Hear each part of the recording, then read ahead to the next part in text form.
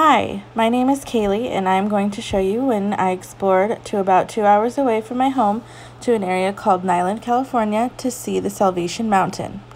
I have wanted to visit this location for a long time, and this was the perfect opportunity to do so.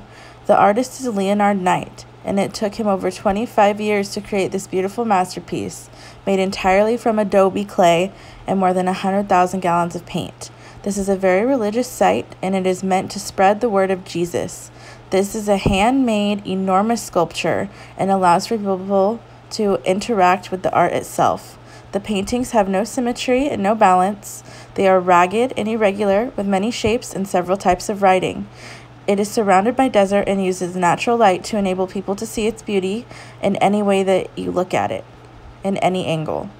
There is a lot of different intensities in color from bright to dull. There is a lot of emphasis on religion on the mountain. The focal point would be in the center where it says God is love with a large cross.